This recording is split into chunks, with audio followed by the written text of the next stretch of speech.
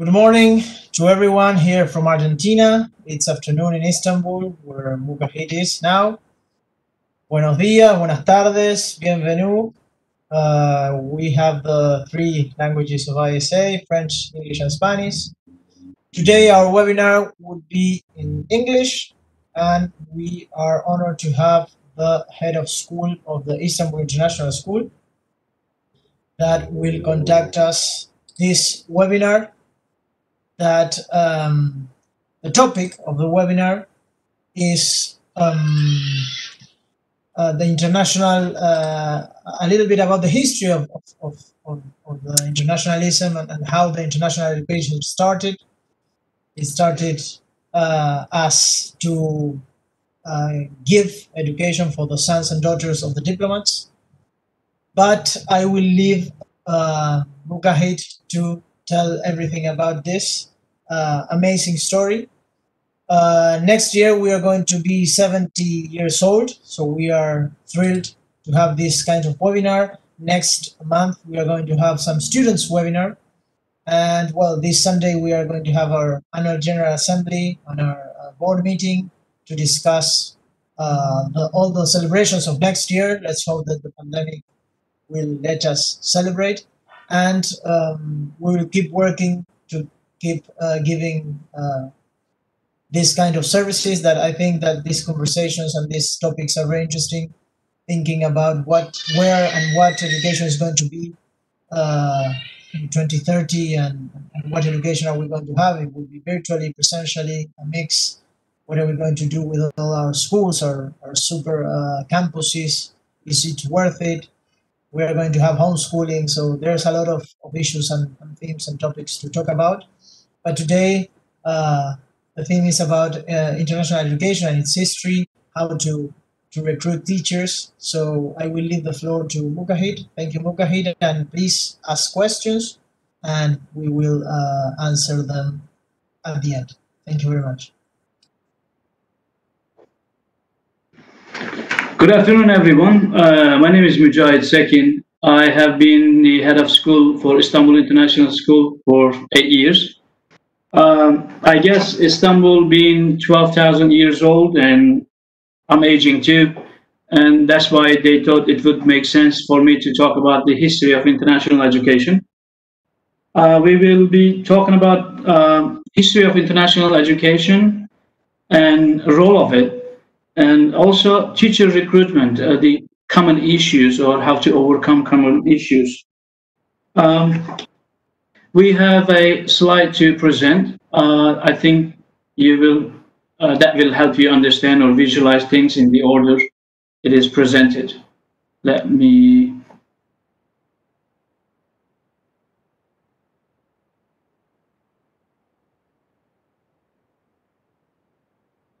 Yep, coming up.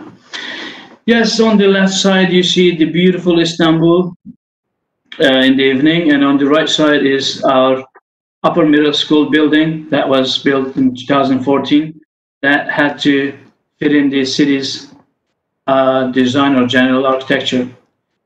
So up until recently, I was thinking that international education was a startup after the World War II, especially with the impact of globalization. But then getting deep into the subject, we have found that it's not that new. It's actually way old. And before the presentation, I want to thank ISA for giving the opportunity to present, to share the ideas, share the knowledge, because that happens to be our school motto too: sharing knowledge, memories, and experiences to last a lifetime. Mujahid, sorry to interrupt you. Do you want to put the presentation on the whole screen? I think that would be better. Yes.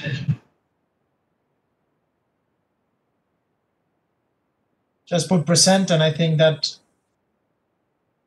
I'm just trying to find it from here.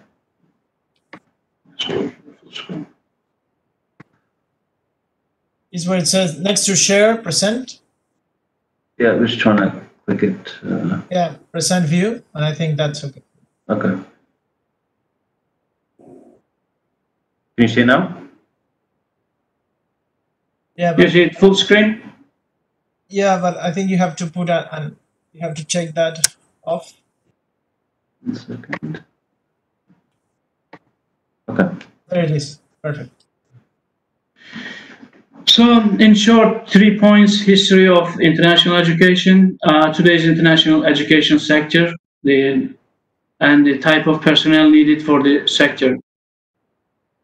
The international education, or education of children of different nationalities, it started off in 1862 with an essay competition, and it evolved from there to be an established new school in 1867. Back then, with the king's blessing, well, king to be did the opening ceremony. So there were advantages they were forecasting, like doing better trade, or working together with the other nations will be more productive in their thinking. So the trio, Richard Cobden, Thomas Huxley, and Charles Dickens, were the father of or the parents of the ideas. In 1862, London International Exhibition had an essay competition, and they felt there was a need for international education. There, a school was established in 1867, but didn't last too long because of the tensions arising in Europe. It was closed in 1889. From the beginning, wealthy families were already sending their kids to France and Britain for education, so that was the natural bed for international education. And remember, in the beginning of the 20th century, we had almost back-to-back 2 wars, and colonial powers were in decline, and the nationalistic movements were rising. And there was a need or dream for a new world order that would allow nations work in peace. The first international school was established in Geneva aftermath, and also quite about a few months later, I think, was Yokohama International School that was established by YMCA. These are the times that people were desperately looking for something that is going to connect this this environment, disconnected very badly with the wars, torn apart, and that's why the International Red Cross was established 1863. Seat of League of Nations was established same times. International School of Geneva opinion leaders. This Marie-Theresa Murat saying that international mindedness needs to be taught rather than caught was actually the main reason back then people wanted to have international education or international schooling. Robert J. Leach also considered international school to be truly international, but watch this statement: with too much Swiss influence, too many British teachers, and too many American students. Even back then, it was heavily influenced by the British educators. That's why one of the revolutionary educator, Robert Leach, felt the need to make that comment on international education established in Geneva. When we come to 1950s, then we have a blast of international schools around the world because international roaming starts taking place in bulk. International corporations becoming international mandated their personnel move from one region, one country to another. That also included international organizations like UNICEF, UNESCO, and others. Afterwards, when they established offices, and they had to ask their personnel to move from one country to another. Some dates to note: in 1951, formation of Conference of Internationally Minded Schools, resulting in the formation in the International Schools Association. Now that is the organization that we are working under. And ISA created International School Examination Syndicate, which later turned out to be International Baccalaureate Organization. Currently, when you look around the world, there are three major types of international schools. One type, the one that we are, is international school open for multinationals, many nationals, but in the Turkish setup, not open to Turks. And there is an accredited program, internationally recognized program running under the same roof with, in our case, 63 different nationalities. And then there are the other schools from the colonial times, Italian, Austrian, German, French, or any other nation's flagship. These colonial schools are still serving under a special code, special license from those days, because they represent certain traditions as well. Then there are private schools. A good example for that in Istanbul could be Koç Private School. They are running the national program with a lot of international elements in it, with international accreditation for their programs, as in IB or advanced placement. And they also have heavy emphasis on foreign languages. The role of international schools is a little bit in alignment with the base they are founded on. Our kind of schools are serving the expats living in Turkey for a temporary or permanent time, because there are a lot of people choosing Istanbul as a home too. We are serving their children's educational needs based on Cambridge International Curriculum. Then it is also important for these individuals that international education has to be transferable from one country to another, because some of them with temporary contracts or the diplomatic mission, they don't know where they are going to end up next year. That's why transferability is a key for them. Then colonial schools came out as a need too, because countries wanted to serve their own bloodline or brothers and sisters in the foreign land. In Turkey, in Istanbul, we have many French schools, for example. They started off with the missionary schools and then turned out to be missionary colonial schools. They were serving French community here with the Turkish elite involved. Now they are serving Turkish children with very minimum number of French origin kids, and they represent a different école in education.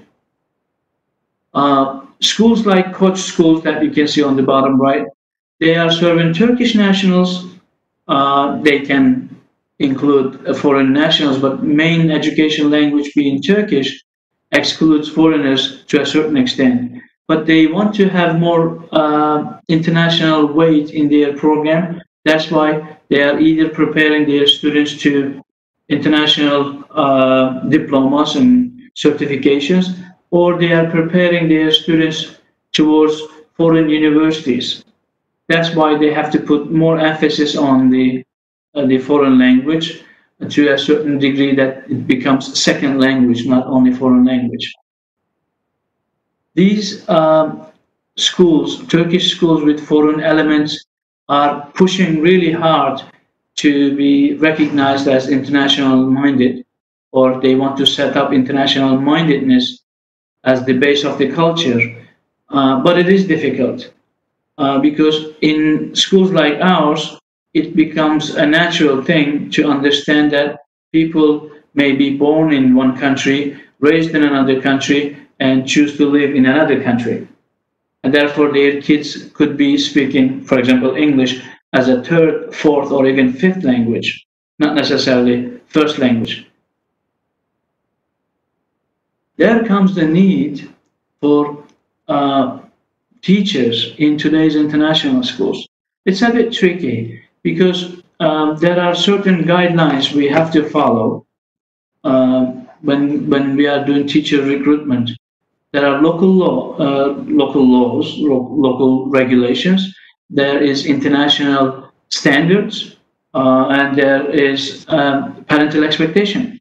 So in order to put them all in the same box, you have to do a lot of choreography.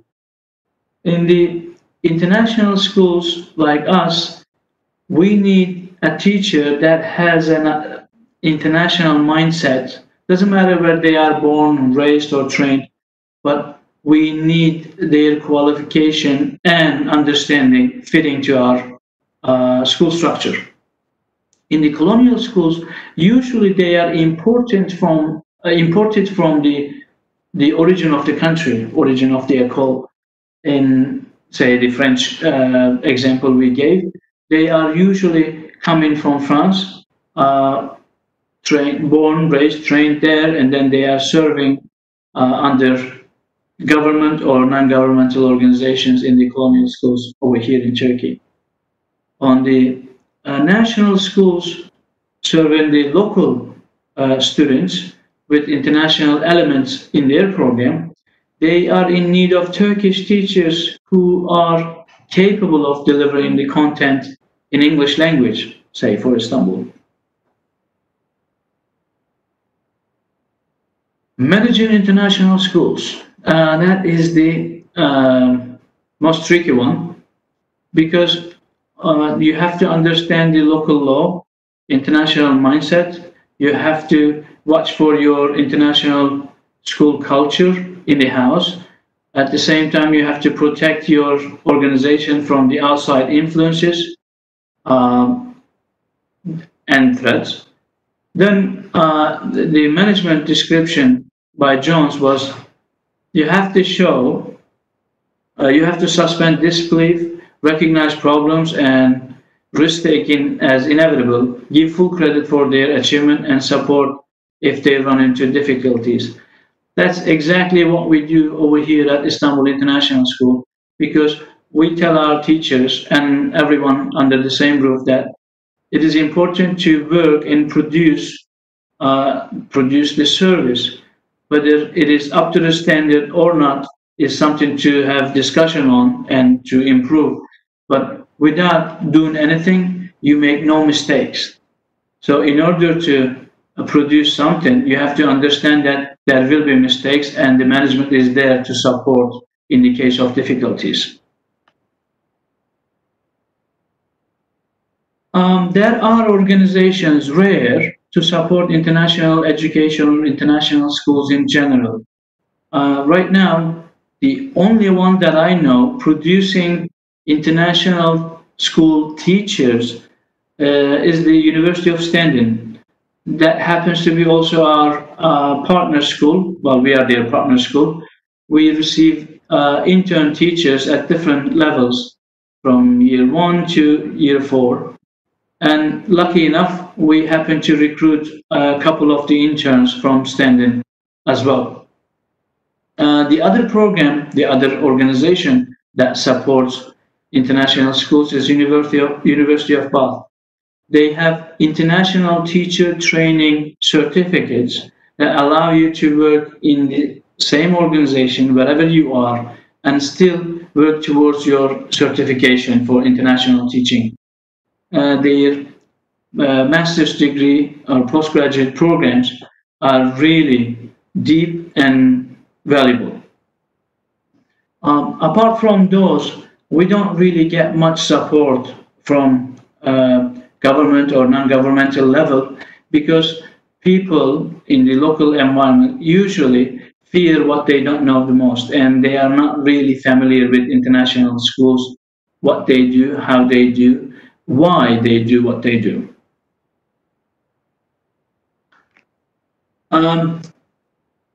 ISA is the umbrella organization for us for international schools, and we get the benefit, multiple benefit of ISA works. Well, this webinar is one good example of it. And the next year, we will also have the student webinars to connect the dots. Being a member of International School Association, we took part in a youth leadership encounter. We took part in the Model United Nations in Geneva, and we have done joint projects with a lot of schools. The latest I remember was assisting a school in Myanmar towards their accreditation with Cambridge. And it's not limited to that. There are a lot of new venues that we can support one another, including the joint projects we are aiming to start soon enough with the school in Mexico. Um, Going back to the recruitment part, the painful part for the school management, there are certain subtitles we need to look at, like availability. Availability of international teachers or highly qualified teachers has to do with political atmosphere in the region. You know, if things are hectic, or if the society, if the local culture is not welcoming, then you can't really recruit many, and you can't recruit people for a longer term. We have teachers who have been here 12, 14 years already. I myself have been around 8 years. And I'm talking about foreign nationals staying at school, coming to Turkey for different reasons, but staying with us for 12, 14 years. The other aspect is stability in the city, region, country. If you have followed the unfortunate set of events in Lebanon, for example, we somehow happen to know before things cook up fast.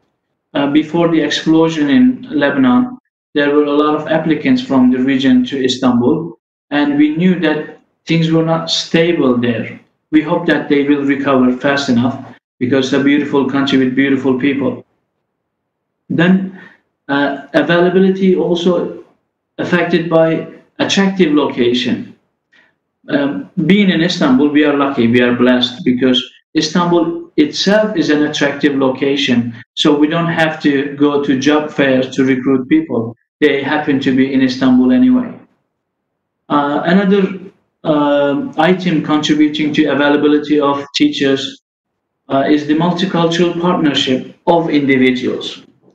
We have a lot of families, you know, husband is from Poland, wife is from Finland, or husband is from Iran, wife is from Spain, and they happen to be here, and the partner feeling idle, trying to see the chances and go for the qualifications for international teaching institutes too.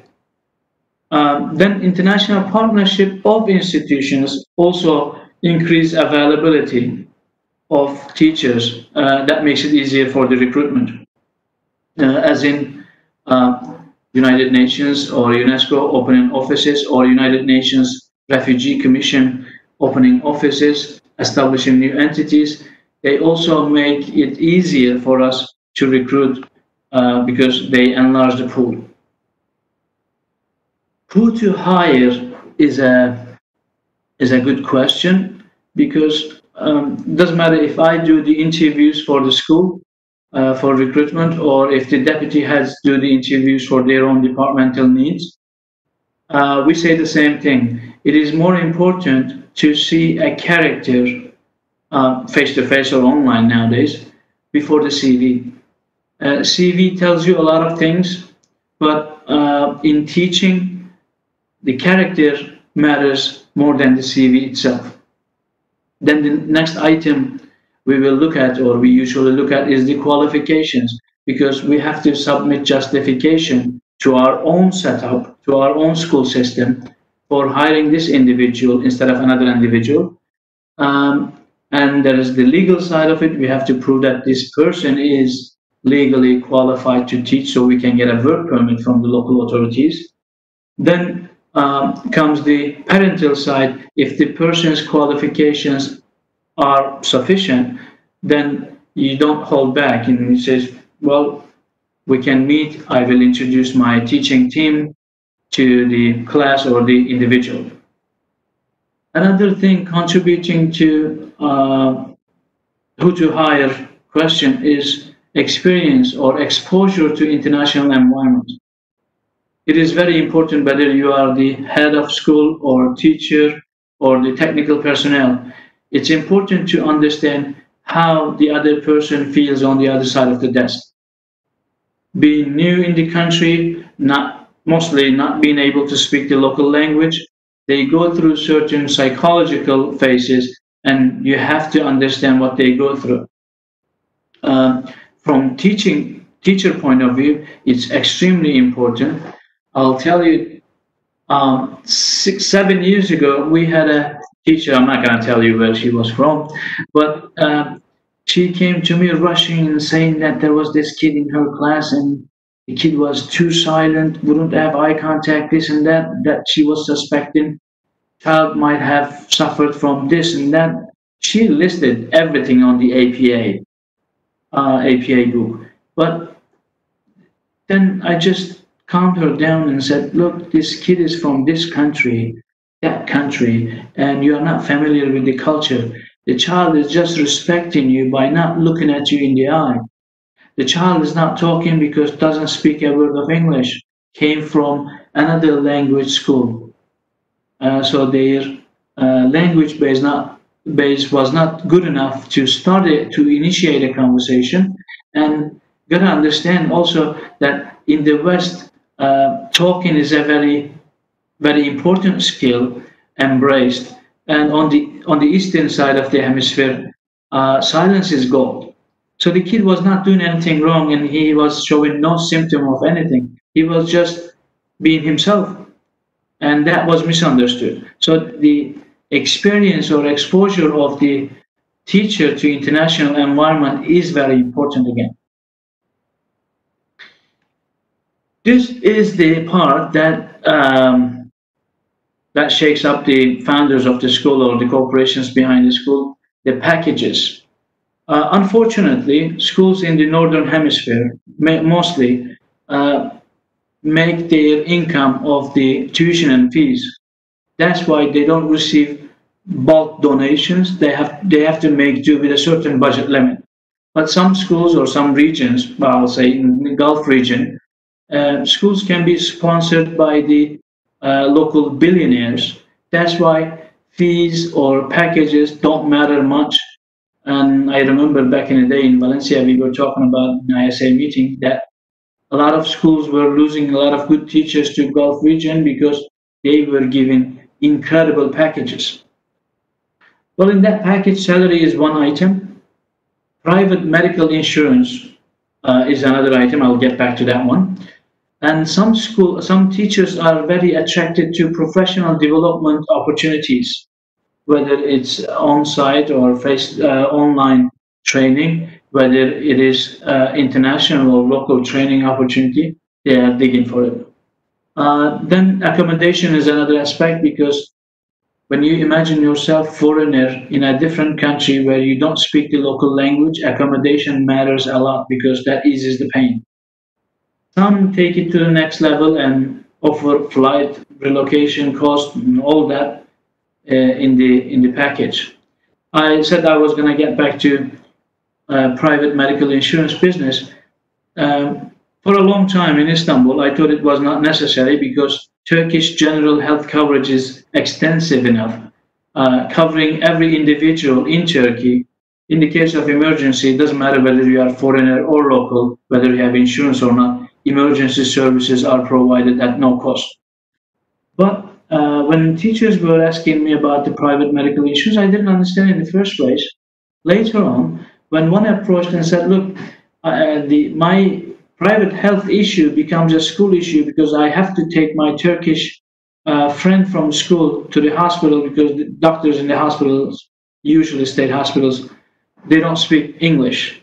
So very personal information becomes public domain, public information all of a sudden, because I have to take different individuals to different appointments. Then I understood the importance of private medical insurance, and since then we have been providing private medical insurance to our teachers. Well, this year everyone under the same roof, not only teachers, even I do get it. This is my contact information. If you have any questions to ask, we will be happy to help you out any way we can, if we can, of course. msakin@istanbulit.com. Edgardo can also share the details of communication. And thank you for your patience to listen to. I'm ready to answer the questions if I have the answers for another 15, 20 minutes. Thank you very much. I think it was very interesting. And I have some questions because sometimes it's very difficult to engage and with students and to be have different cultures. And sometimes leadership, for example, in one country or in one culture is and it's considered one thing. For example, if you are very forward or if you are very proactive, that is good in some cultures, and in other cultures it's not good. So how do you manage, you as a head of school that has a lot of cultures and a lot of staff from different parts of the world, to be a leader and not to sometimes hurt some sensibilities and you are very proactive, and in some cultures that is not very good received? How can you give us an example of management of tackling these various cultures that you may have at school with parents, students, and staff? Well, on the student profile, we have 63 different nationalities. In teaching profile, we have 23 different nationalities. But before that, before even coming to this school, we have 3 different flags represented in my family. So my wife is from another country, and my daughter was born in a different country. So having that understanding that carrying different passports don't mean much, and the cultural differences are easy to digest, because again, as I said in the presentation, we fear the most what we don't know.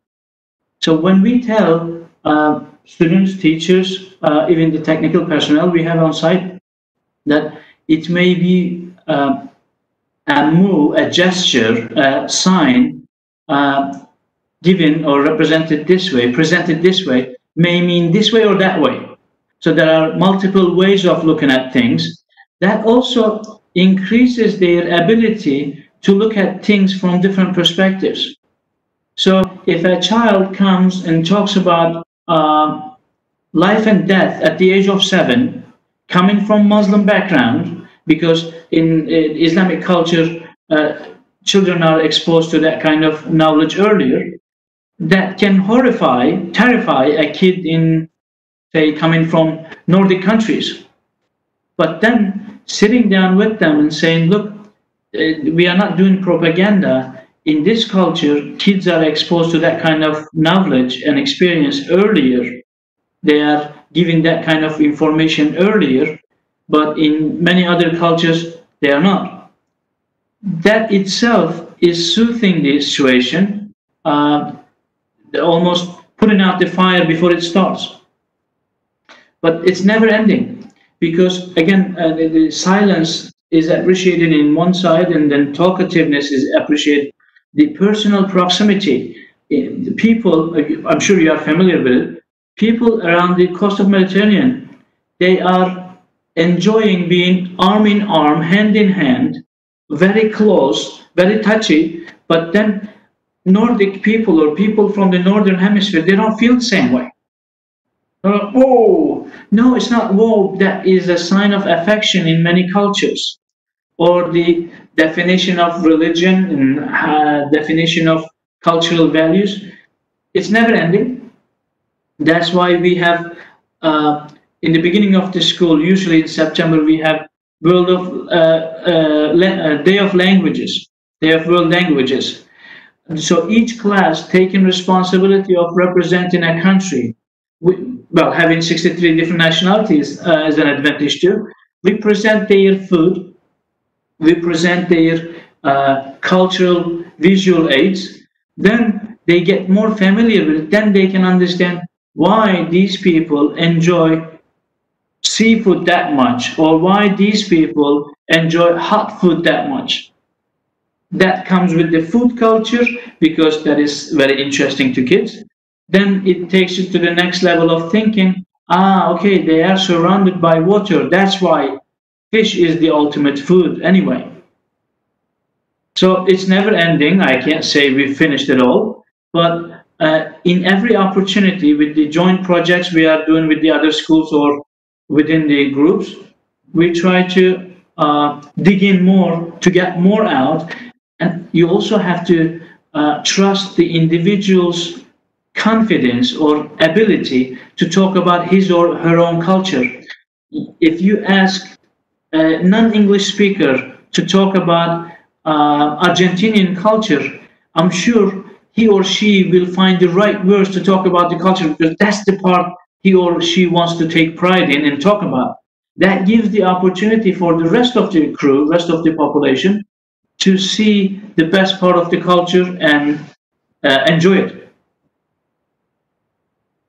Yes, I agree. Also, it's very interesting because in our youth leadership encounters, we tackle that. We have one issue, and we have students from all over the world that have different ideas, different cultures, and the diversity, I think, enriches the conversation. And another way to also share and have that experience is in the model of the United Nations that we are going to have next month. That you have to represent a country, and sometimes you are not entirely you do not entirely agree of the country, for example, external or politicians or what do they do about child labor, but you have to defend that country because you are representing it, and you learn why they do that because it's a part of the economy, a part of the culture, and why that country suffers that menace, and why it does not. So I think also more of United Nations that you participate help the students to understand the world and to fully be global citizens. That is our aim as an association, and I think that is an aim about for your school also. I have some reflections here from John that said describing yourself as an international school immediately raises the stakes, expectation by parents, students, and teachers. The word is highly charged. And also being international can also make you a soft target for terrorists. So that is what John is saying. But I think me being in Argentina also sometimes and being in this part of the world that is very far away from everything, from Europe, from North America, and sometimes from Asia, sometimes it's a challenge to explain what we do here, why we have this food culture, why we why we are very, for example, as you said, very touchy and very warm, and in the north they are not.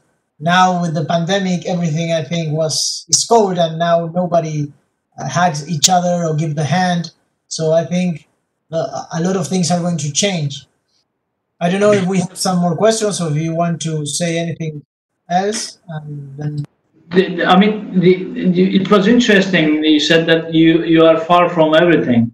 You are not really far from everything. You are in the center of everything. Things are defined by European terms. That's the difficulty, because even East and West is defined by European terms. So you are in the right location. People are far from you.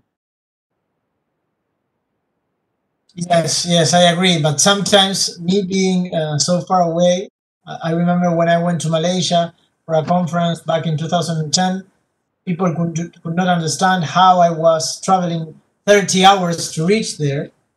But well, I think now the proximity with the virtual encounters and the webinars is has changed, and I think we are very, very near than before. But in terms when we have to do the trips and everything, I still am far away. I'm 14 hours from from everything. But I agree. I agree that we have to stop seeing the word European center or American center and started to see it that everyone in the world is Interconnected. yes. I agree. And when you said Malaysia, we visited Malaysia, Nexus International School in Malaysia uh, for the IPC training, IPC management. We were there, and I heard a very nice description of Istanbul there. They said Istanbul is east enough to make us feel home, and west enough to have a liberal life. That was a very good definition of Istanbul. Yeah, I think Istanbul is a great place. I was there in 2012, and I think also it's very culturally. It was the Byzantine Empire, then Constantinople, and it was the door before between the Western and the Eastern world. But I think uh, it's much on the center of the world than Europe, geographically speaking. But Yeah. well, I don't think we have any more questions. So I want to thank you, Mukahid, for this talk and your presentation. This would be uh, this webinar will stay in our YouTube channel, so you can see it whenever you need. And also, a lot of teachers use these webinars for classes and to show how the internationalism and international education started, and also for history purposes. So I think it's very valuable. Thank you very much, Mukahid, and and hope to see you soon presentially. Same here. Thank you very much for the opportunity. Have a good one.